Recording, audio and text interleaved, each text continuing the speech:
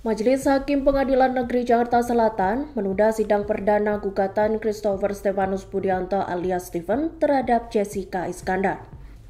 Sidang tersebut seharusnya dilaksanakan pada Rabu 5 Oktober 2022. Namun akhirnya ditunda lantaran Stephen yang menjadi pelapor tidak hadir bersama prinsipalnya. Jessica Iskandar dan suaminya Vincent Verhaag yang datang jauh-jauh dari Bali pun merasa kecewa. Di ruang sidang Pengadilan Negeri Jakarta Selatan, Vincent maupun sang istri tidak bisa lagi menahan emosinya. Ditambah lagi ketika perempuan yang akrab disapa Jedar itu melihat tim kuasa hukum Stephen.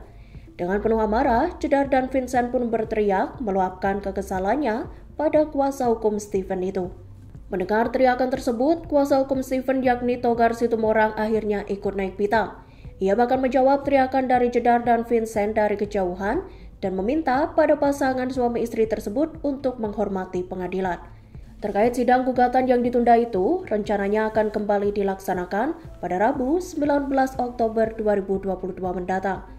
Sebelumnya, Christoper Steffanus Budianto alias Stephen mengajukan gugatan perdata terhadap Vincent Verhaag dan Jessica Iskandar ke Pengadilan Negeri Jakarta Selatan.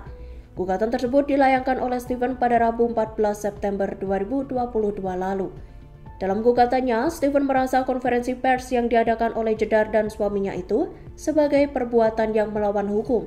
Hal itu lantaran dalam konferensi pers itu, Jedar dan Vincent secara terang-terangan menyebut Stephen sebagai seorang penipu. Tanya itu, dalam jumpa pers, Jedar dan Vincent menyebut bahwa ada 11 mobil miliknya yang disewakan kepada Stephen di perusahaannya.